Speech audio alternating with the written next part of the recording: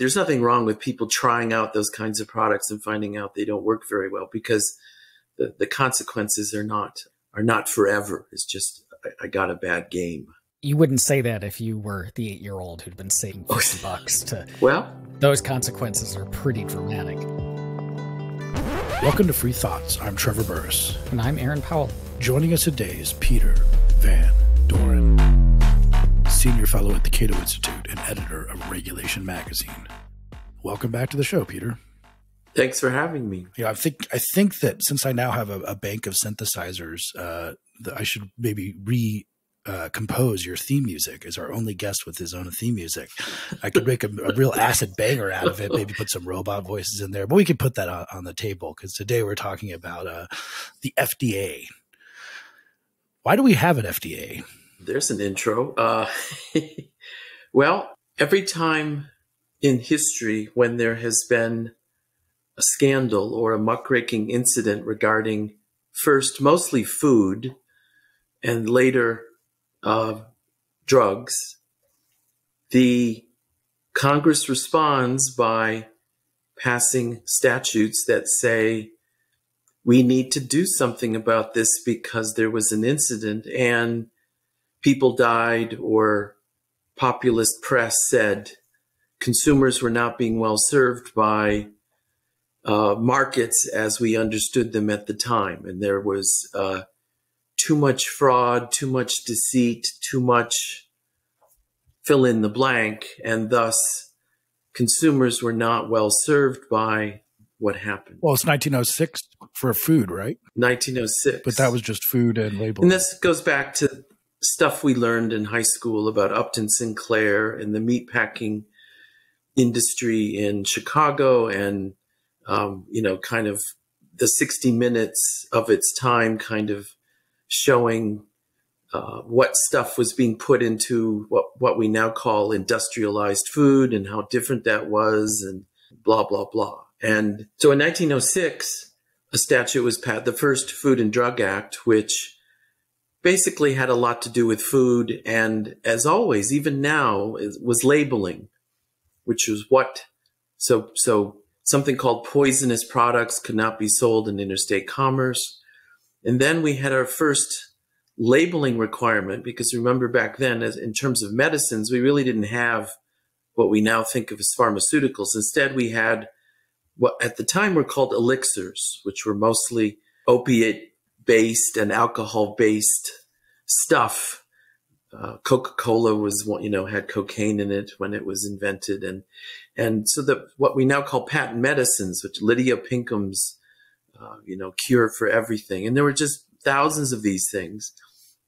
And the 1906 Act said, well, there's stuff in there and you have to tell people that there's stuff in there. So if there's alcohol or morphine or opium or cannabis, those were all required additives that had to be disclosed to consumers. And you could be fined, the manufacturer could be fined if the label was not accurate. If it had those things in it, you could call it an elixir, for example. And if it did not have alcohol or morphine or opium in it, you could not label it as what was at the time a common term called an elixir. A question about how this plays out, though, because there are lots of crappy products all the time. And we all have the experience of buying a product and then learning that it's not very good. It was terrible as a kid to save up your money, the $60 for a Nintendo game, or $50, I guess, at the time, and then come home and it's just a crappy game, right? And we've all had that experience, but we don't have the government hop in and say, we don't call on the government to say it should certify that all video games aren't crappy and buggy before they can be released. There's lots of bad products.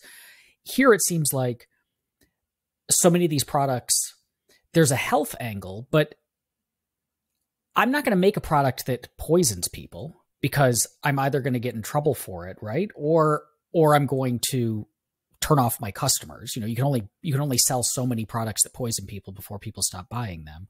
But on the other hand, things like elixirs and whatever else, the way that bad products get filtered out is someone buys that, takes it, sees it doesn't actually help them, it doesn't accomplish much, and they tell their friends, and it gets a reputation for not working very well, just like different pizza chains get a reputation for having bad pizza. So why do we need to inject the government in here specifically? Well, now we're into kind of the metaphysics of knowledge and knowledge acquisition, and then how do people make decisions based on what knowledge exists? And there's certainly the market-oriented argument is, as you stated, which is that there's learning, there's updating, there's et cetera, et cetera. And then we put a little asterisk which say, well, with health,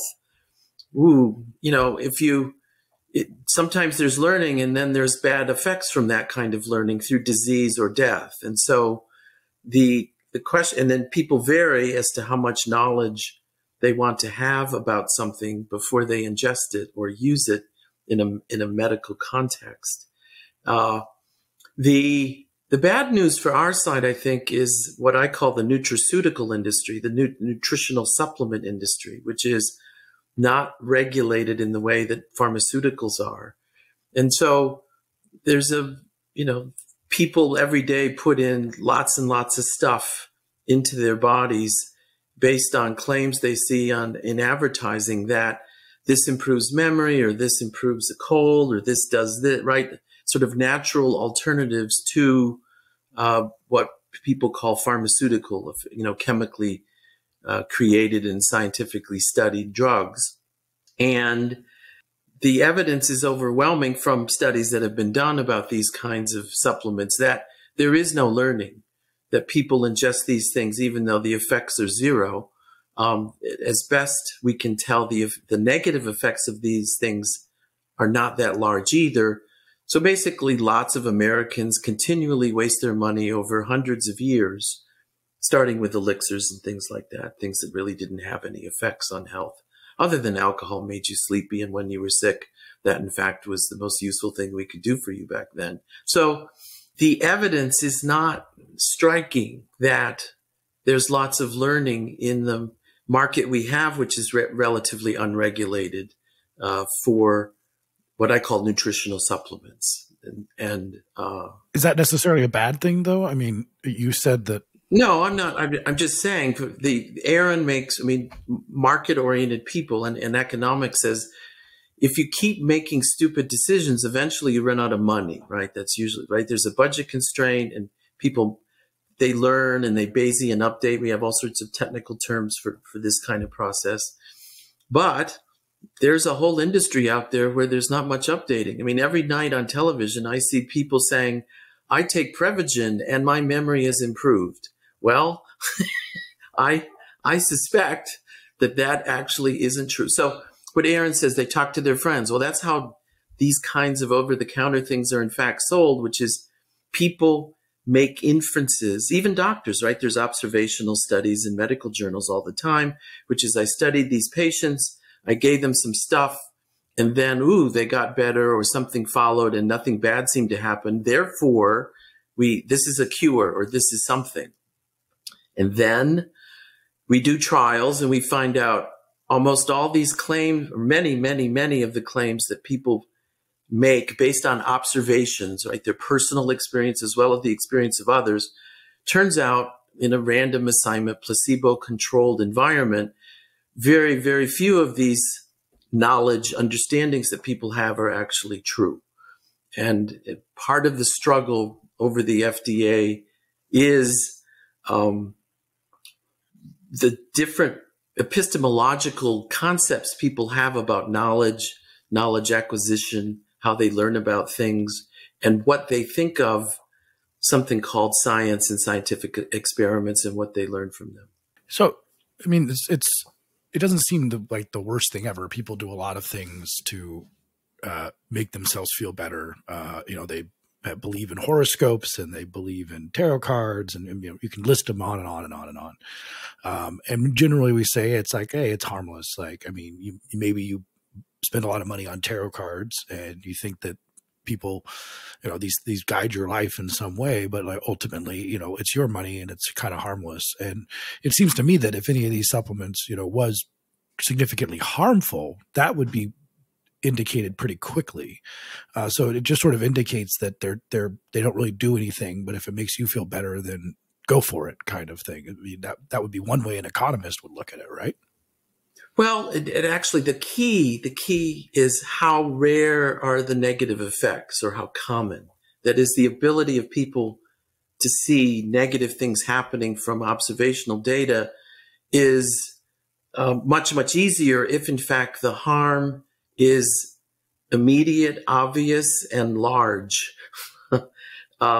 Small negative effects that are detected at the rate of 1 or 2 or 5% of the population actually are even difficult to find in trials with a normal number of subjects in them, because trying to differentiate actual harm from random error is actually difficult the more rare the negative event is, and that plays into this.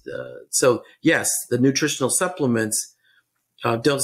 In fact, the trials that have been of them don't seem to find any even rare harms. They just don't have any positive results. They're just a waste of money.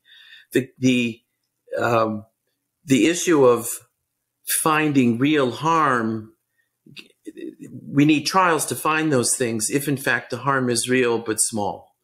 And then it's difficult even then, because the trials aren't big enough. And that's an issue over time in the FDA, when it's the difference between doing a trial with 8,000 subjects or something, which is sort of as big as a trial as the FDA would ever require, versus having it out there in the marketplace where 300 million people use it.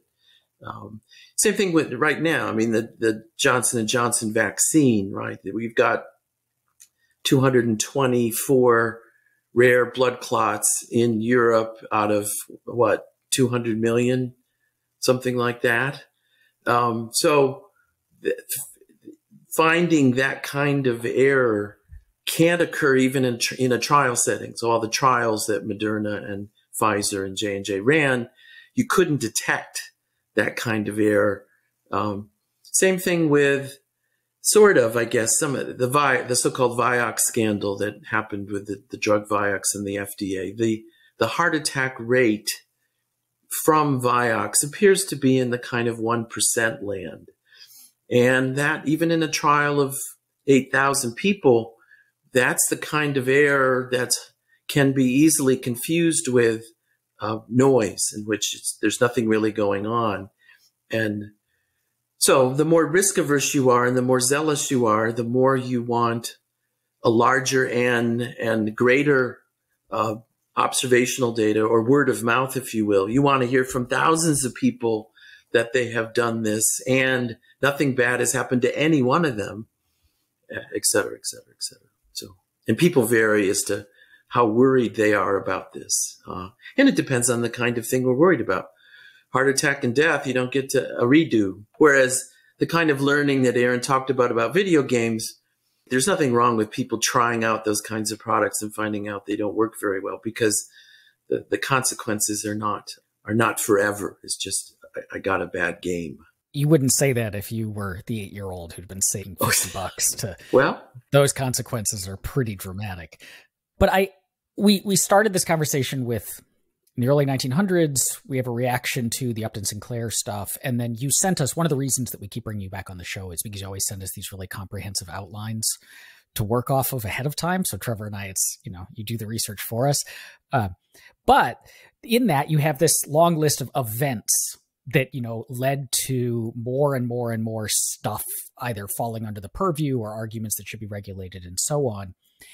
And I'm curious how often, in retrospect, it turns out to have been wrong, because we can say we should have stopped this medication, or we should have they were putting these additives in the food or whatever. But so much of this is it's small risks, it's large studies. How often do we say we react to something? There was something bad that we thought was happening, we react to it, we give the FDA more power, we control for it, we ban it, and then later on it turns out like it wasn't that big of a deal really, or we got the science wrong, or those additives weren't necessarily a problem? Like, does this run in the other direction as far as like updating our knowledge? Well, I mean, the honest answer, I think, is we don't know. One way to think about this is, if you think of the denominator of a ratio as the number of new drugs, investigational new drugs, right? That where some manufacturer says, I'm going to study the properties of this because I think it might have this beneficial effect for people, but I need to do trials because of the current FDA regime. And I'm, going to pursue this first for safety in small trial, phase 1, and then 2 and 3 are safety, and 2 and efficacy and dosage, and then 3 is mostly efficacy and not much safety. And the data are overwhelming about how few drugs ever come out of this process, right? It's only about 8%. So you're saying, how about those other 92% of things that in a laissez-faire world, some manufacturer might have had the cojones, if I could use that technical term, to say, I'm just gonna send this out there and say, I think we've identified this, and it might be good and it might be bad. We don't know very much, but here it is, all right? And here's what's in it, and here's what some smart people think it might do.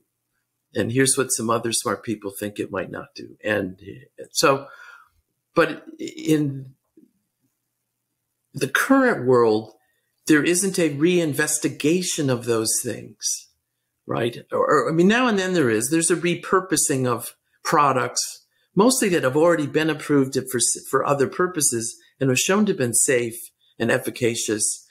For example, Viagra was a blood pressure drug that turned out to have other attributes.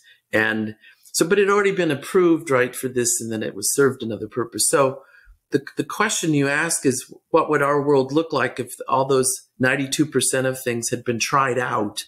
How many bad events would the media and whatever ever be able to find? The answer is, I think, probably a lot more than we now hear about, because in fact, none of those things get to market now. They're just stopped in phase 1. It's remarkable how few get to even phase 3. Of all those that get to phase 3, a large majority of them get to market, right? A small percentage of them are stopped, but whole bunches of things are just stopped right in the get-go. And so for us to argue what our world would be like, we'd have to say, well, what would people demand about using stuff if there were no restrictions? And we don't know the answer. I say the nutraceutical industry strikes me as bad evidence for us, because people don't seem to demand very much at all.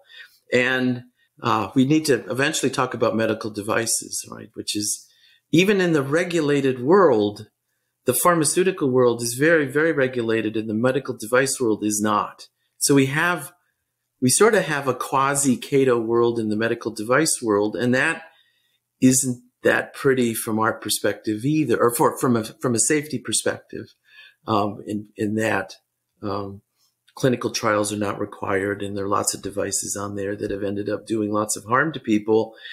And again, because we're not really laissez-faire, we're in this mixed world. I mean, my wife's had 5 hip replacements. Have we ever had a conversation with the doctor in which we asked him, well, what do you know about this hip and why? And the sad answer is, even though we're professionals and Catherine is a health professional, we've never asked those questions. So then you'd say, well, why? And the answer is because in the world we're in, everyone thinks someone has figured all this stuff out, and no one should be scared of stuff that doctors are practicing widely. Whereas in from our opponent's view, a frightening Cato world, actually, it's certainly possible that consumers would be much more vigilant and much more worried, and would require evidence, which in fact, in a new equilibrium, right, we'd have voluntary provision of knowledge rather than FDA requirement. But there's no place in the world that actually tries this out. So it's very hard to answer your question. So what is the process? I know that a big change occurred in the FDA, and a lot of the criticisms comes in 1962. So as you said, phase 1, phase 2, phase 3, at the very beginning, it's like, does this poison you? But then you get to this question of, is it efficacious, and like and suitably efficacious too? Like that someone is determining our level of risk and whether or not it is, in terms of some bureaucrat, efficacious enough for us to take it, which seems a little weird. And that's where a lot of problems come in, and everything kind of changes then in 1962, right? Agreed. I mean, again, some of our previous conversations about have been science and the limits of science. And I want to make our listeners very aware that I'm very into science. I love knowledge. I love the acquisition of knowledge. But I want to argue that decisions don't directly follow from science. You need to inject values and costs and benefit analysis, and people differ in that. And yet, instead, we have scientists in wrestling matches over trial data, which I mean, a trial's a trial, right? It's just math. We have and here's the other thing, which is what we learn from a trial is relative to what's called the standard of care. And so ironically, it's not always placebo. If we already have something on the market that deals with that, the control arm of the trial is that standard of care, not just nothing, right? Because nothing would be unethical if we already have something that we think works, which may or may not be true. So there is a whole game of what's the control arm of the trial and what's the experimental arm of the trial. And then what kind of people do we let into the trial? Do we exclude some people with pre-existing conditions? In other words, do we rig the trial so that the likelihood of a good outcome or a bad outcome is in part determined by what lets of people we let in to the trial? So then you get a result, and you have this outcome in the experimental arm, and you have the same outcome in the control arm, and then you measure whether the difference in incidence is great enough with some statistical confidence that we then can say scientifically, it looks like this thing solves this medical condition relative to people who were in the control arm, and then full stop. Whether or not it should be approved or whether or not people should take it or not depends on risk aversion and costs and benefits, which vary a lot across people. And yet we have a collective declaration on the part of, quote, a scientific advisory committee and then the FDA itself as to whether, not really about the science, but whether this drug is worth it or not, given everything we know and given how rare or not rare all of those other things, which technically isn't science. It's something else. So I think that one of the first big papers on this that came out to discuss whether or not this kind of efficacy testing passes the cost-benefit analysis was from Peltzman, I think in the early 70s. And so like when we're talking about how an economist would look at these efficacy trials and when drugs are blocked or when they're not allowed out or where people are not allowed to choose their own risk level, Peltzman and many other economists have argued that you add all it up and ultimately it makes people worse off, not better, correct? His initial analysis said that. Since then, in the notes I sent you, there's been subsequent analysis of a particular regime change at the FDA, which was, as conservatives have argued, and everyone, and it's a true stylized fact that the FDA's, we know it's risk averse and we know it's slow. And so there's, in 1992, the Congress passed a law that said, it's too slow. We got to speed this up. But we don't want to have taxpayers pay for it. Instead, we're going to charge drug companies for, in effect, hiring extra staff to speed the process of new drug applications through the FDA. Well, it did speed up. It sped up quite dramatically. And then an economist, Thomas Philipson, actually said, let's take pre and post 92, and then take all the drugs that were ever withdrawn after the speed up of the FDA process, right? So they were literally withdrawn, and then calculate the life years lost, in estimated life years lost from those drugs when they were on the market, and then price those life years at the economist's standard value of a life year, which is somewhere between $100,000 and $300,000. And then he calculated, all right, this is the cost of the speed up. Okay. And it came up to some, like the notes tell me how many thousands of life years were lost. I think it was in the tens of thousands. And then you multiply by 100,000 and you get a number in the billions of the costs of speed up. Then the benefits. And he said, well, then we know all the drugs that didn't cause any harm, but you got them faster. And it talked about literally through a discount rate, speeding up the consumer surplus that came from the speed up. And he came to a conclusion that they more or less balance out. So in other words, their cost of being faster and their benefits of being faster post 92, and they seem to be in order. So the kind of Ralph Nader Consumer Reports claim that the FDA has been corrupted by the user fees and the speed up of testing and things like that. The evidence for that does not seem to be true. On the other hand, from our side, there are costs of a speed up, and some drugs are withdrawn because we were a bit too hasty in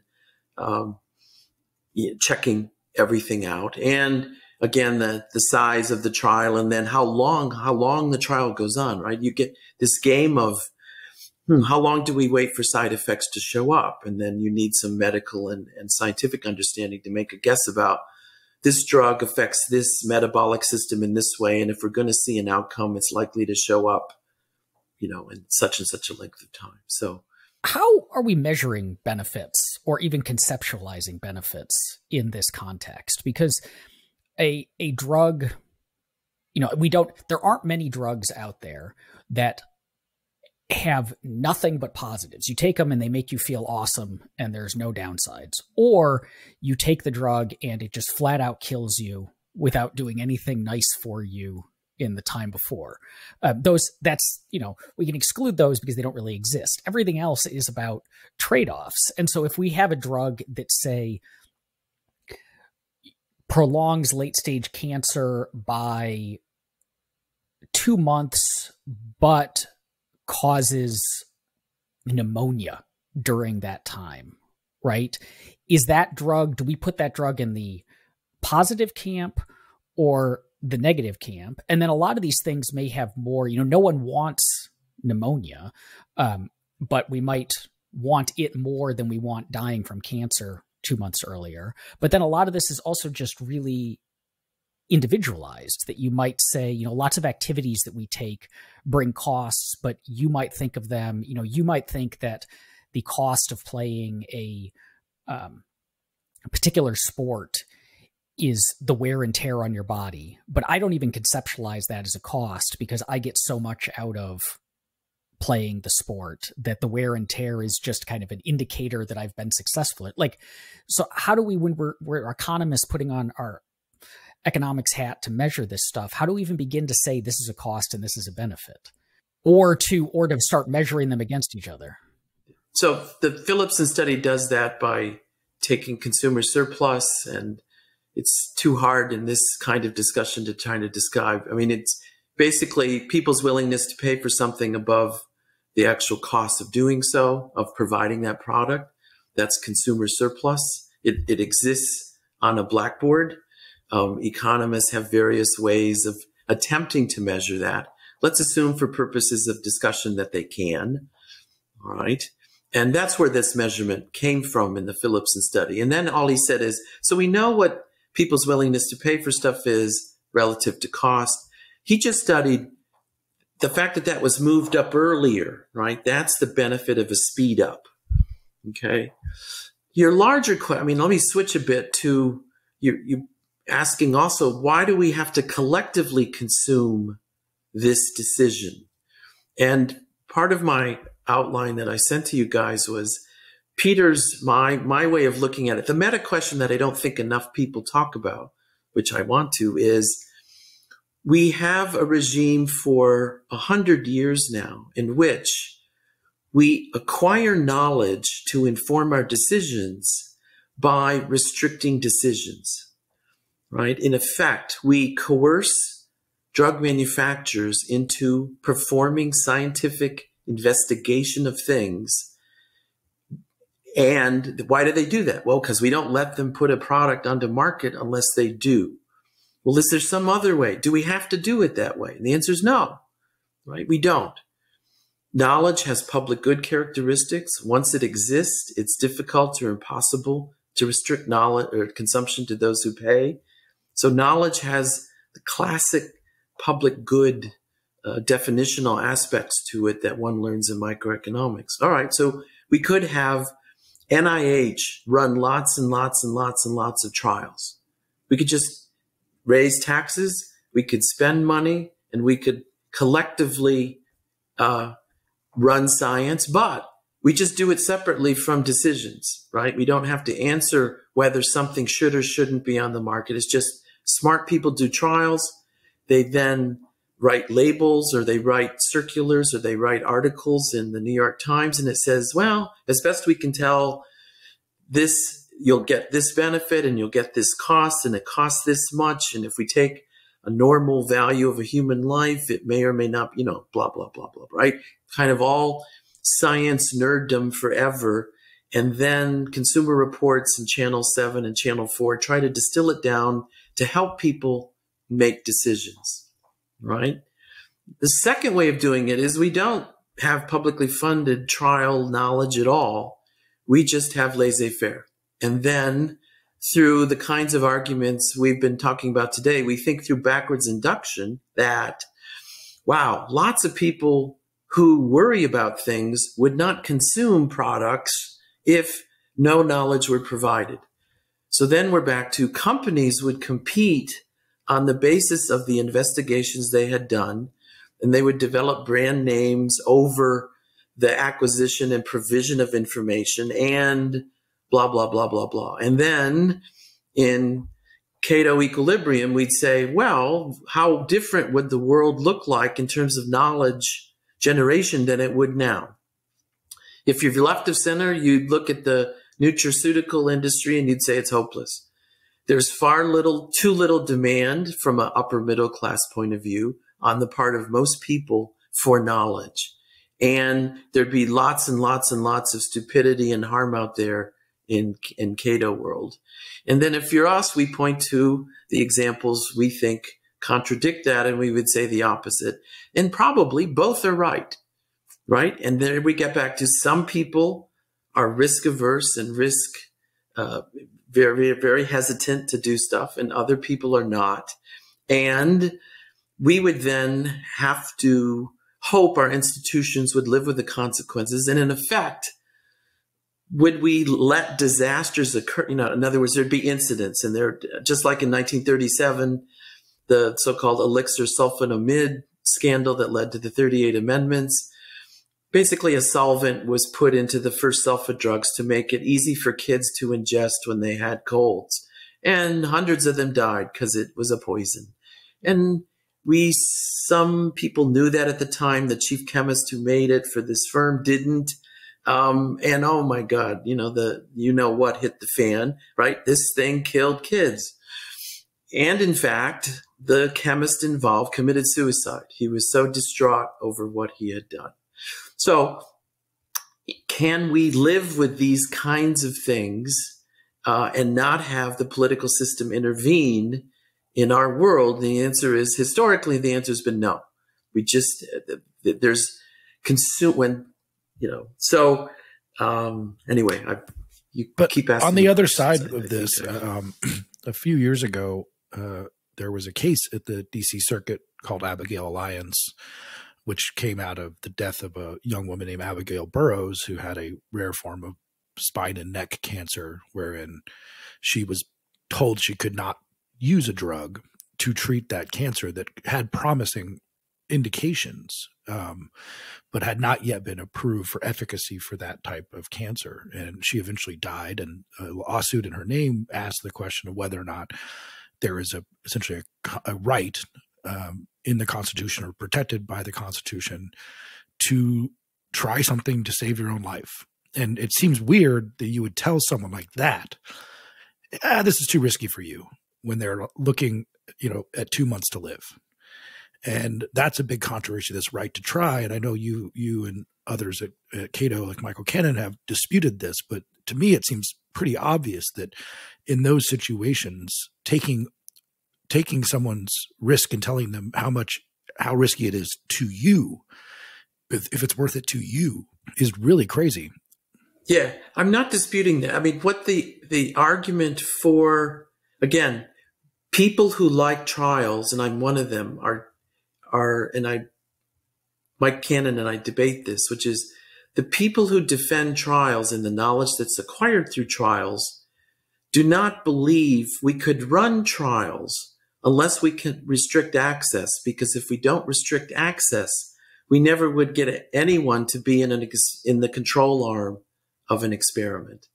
In other words, if there's a promising treatment and it's basically everyone involved is dying, how do you randomize people into the control arm so that you figure out whether or not this thing really does anything or not? If nobody's willing to be in a control arm, we'll never learn.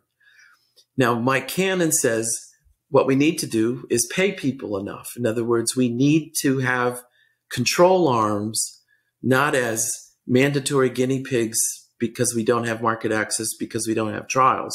But knowledge is useful. Let's pay people to acquire knowledge. And the so-called challenge trials in Britain, right? Other countries have, we don't, but that in this vaccine, the development of the vaccine, we have in Europe, they had some challenge trials.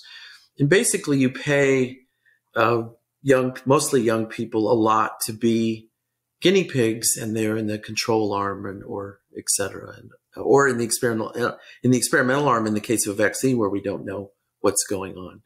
And so I'm not against access per se, but I worry, or people who defend trials, it's extremely difficult, and in fact impossible. I've been in debates with people a lot over this. So the Ezekiel Emanuel, right, came to Cato, and it's a famous Cato discussion. I mean, his and most other people's position is that you cannot induce people once the horse is out of the barn, right? Once something's available, you then actually cannot conduct a trial. Because once word is out, there's tremendous attrition in the arm that's not receiving treatment, and the trial collapses.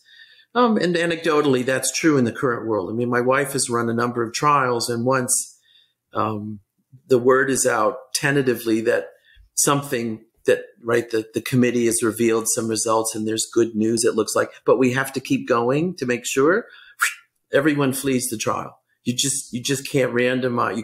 You have tremendous attrition, and you don't learn. And so then the question is, if we offered people enough money, would they stay and continue with the trial? And then we're back to who would come up with the money, taxpayers, or would companies do this even in a world of free access? And the honest answer is we don't know, because we've never tried this kind of world.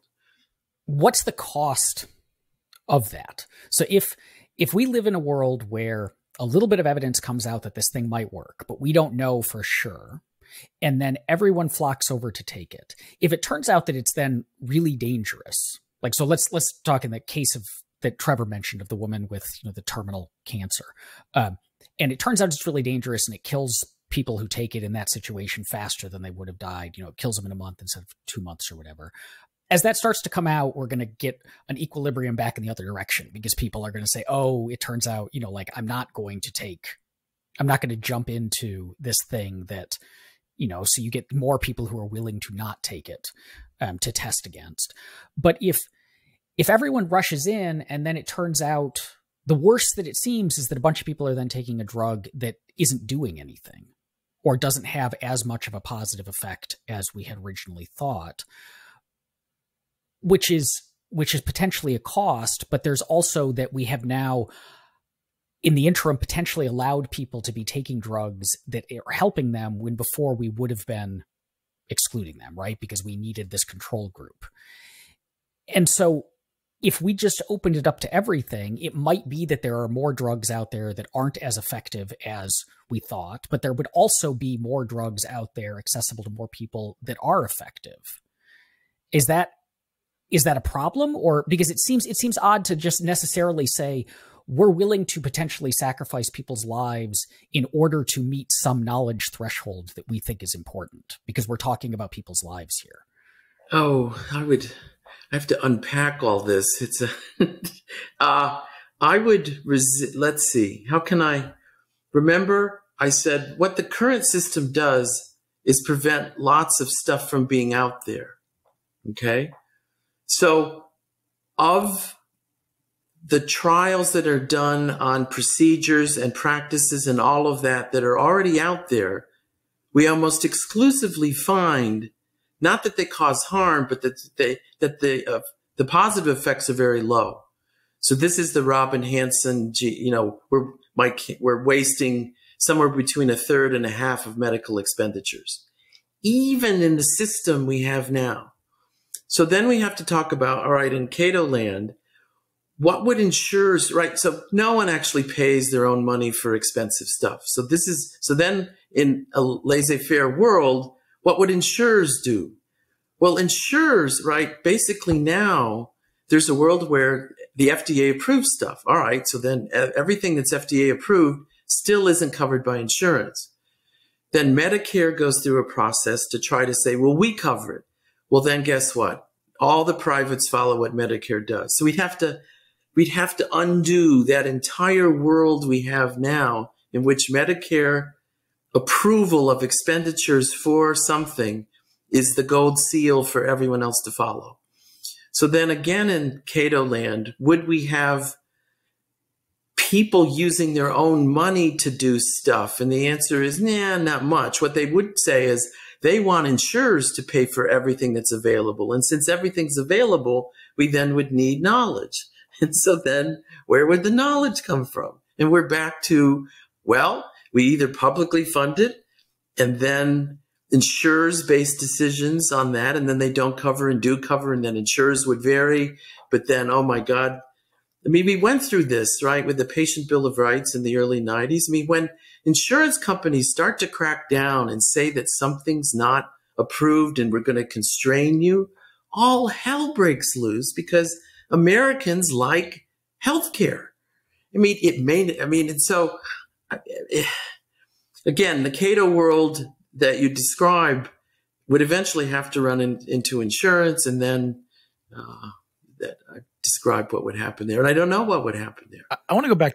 The human challenge trials is interesting because in the pandemic, we learned that we had the vaccine in January of 2020.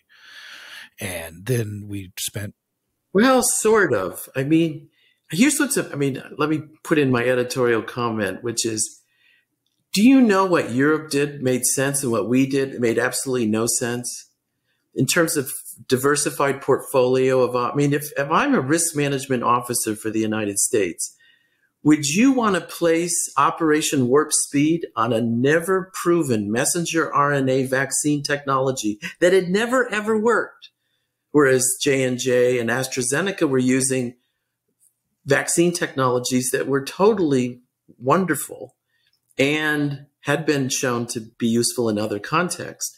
So Europe, that now looks like it's behind the eight ball, actually was very sensible. The US was an extremely high risk, absolutely stupid bet, which happened to work out. All right. So be careful in saying that. I mean, if the world had gone the way we had thought it should have gone, given our knowledge a year and a half ago, the New York Times would be saying how stupid the Trump administration, only the Republicans would make a stupid bet like this, right? Do you notice how no one is saying this? And yet I think from a financial portfolio way of thinking about things, the claim that we knew we had something that worked in February 2020, I would say absolutely no way, Jose.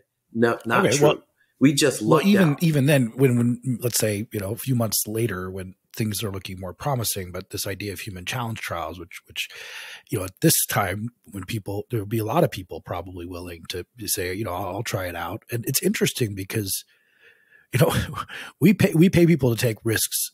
We pay people to strap them to rockets and blast them into space. And one of the problems with NASA, one of the reasons NASA is, not terribly good at what it does is because it cares too much about astronauts. That's one take, right? Like, it's like you just said, there's someone out there who's like, man, we're going to blast you to Mars and it's a 50-50 chance you're coming home, but you could have a hell of a ride on the way, right? We do that, I think we should do that more with space, but like why we should do that in times like this with pandemics, we should definitely be paying people. And I don't think it would be that expensive or difficult to do. Yeah. No dispute there. I have no views. I'm saying let's try. Just to clarify then, when we're talking about the need to pay people to participate, or in the scenario we're just talking about, the need to pay people not to take this medication, how many people are we talking about? Well, like if we need to find an effective medication and we need to pay some group not to take it, do we need 50% of the people who might benefit from it to not take it? Do we need 10%? Oh, I thought you were asking a different question, which is how large should the N of the total trial be? Well, I guess so. Then both. the answer and then you always divide in half. There's just half are assigned to some treatment and half are assigned to nothing or standard of care. And then based on some science that we have, we then unblind the results at some time in the future and we see what the results are. Where is the N, the difference in means, sufficiently large enough? So then we have to insert the non-scientific question is, how confident do you want to be in this result, and what level of side effects in terms of percent do you want to worry about? And then once you tell me that answer, I can tell you how many people we need to pay. And a chart I gave you in the outline is, if you want to worry about things in the 1% range, you've got to have, thousands and thousands of people in the trial. And that's why, and no one, that's just a lot of money. I gave you some data, I think, which is, I've always, in these discussions, there's a lot of papers out there that say how much it costs to bring a new drug to market in the US, right, under the current regime. And it's in the billions of dollars. All right, so what percent of those costs are the trial costs versus, let's call it the science R&D costs? In other words, if we had no trial requirement and we just had laissez-faire, and then we still had R&D, how much would drug prices go down? Or how much of the current drug price is R&D versus trials? And the answer I found was basically in the last 10 to 15 years, 62% of drug costs are trials, and only 38 are the scientists doing what's called preclinical R&D. And so the trials are expensive.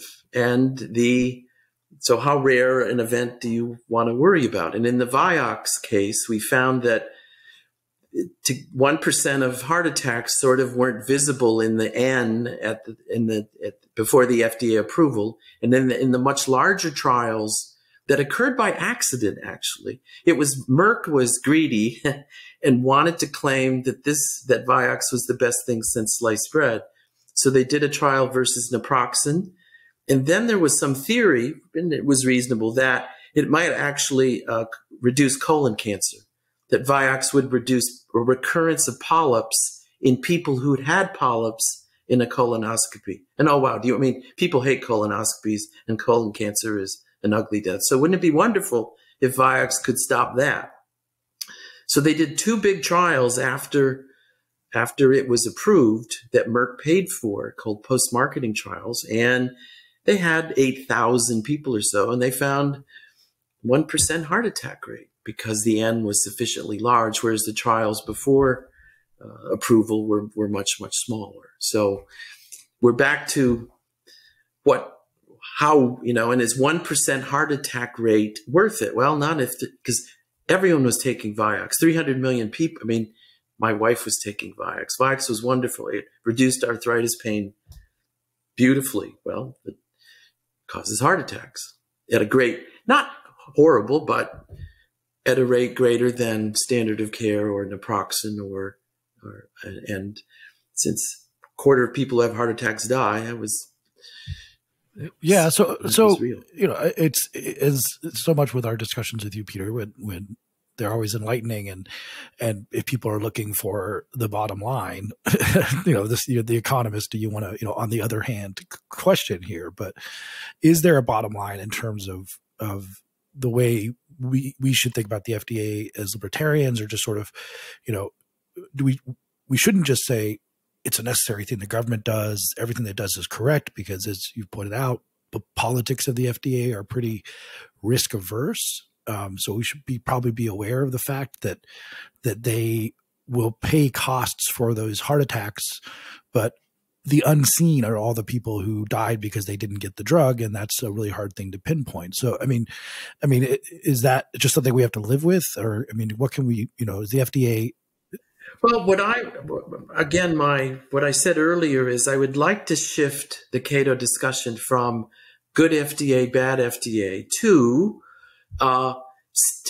one, we should be for the separation. We should not try to acquire knowledge through banning decisions, right? In other words, we ban products being on the market as a backdoor way to pay for the acquisition of knowledge. Because we make companies pay for the acquisition of knowledge, they try to game the system so that the trial's design will help them, not hurt them, right? So in the Vioxx case, Merck excluded people with heart attack risks from their original trials because there was some metabolic chemistry that their scientists were well aware of, that the way this drug worked would in fact might have cardiovascular risks. All right. So then you want Cato designing the trial or somebody, you don't want Merck designing the trial, right? So the current system gets knowledge, but it doesn't get, totally unbiased, wonderful knowledge. It gets knowledge that companies want to help them in their effort to sell stuff and make stuff approved. So I think Cato should be for inventive ways of trying to separate the acquisition of knowledge from the decisions to use or not use things. And rather than say the world would be wonderful with the FDA, it's just that we should be both for knowledge acquisition because it's useful for consumers to make decisions, and we shouldn't interfere with decisions as a first order of course. Totally agreed. The puzzle is because we tend to just be anti-FDA, in my view, we haven't gotten creative in our ways to get people to realize that we're not against knowledge. We're not for just everyone taking stuff and dying all the time. No, that's not what we're for. We're for the acquisition of knowledge, but we don't want to interfere with people's decisions either. That's also a big priority for us. And the world hasn't been very kind to us in allowing us to kind of navigate those two goals at the same time, because most of the world has linked the acquisition of knowledge to constraining decisions, and very few experiments have been conducted other than challenge trials to try to de-link those two.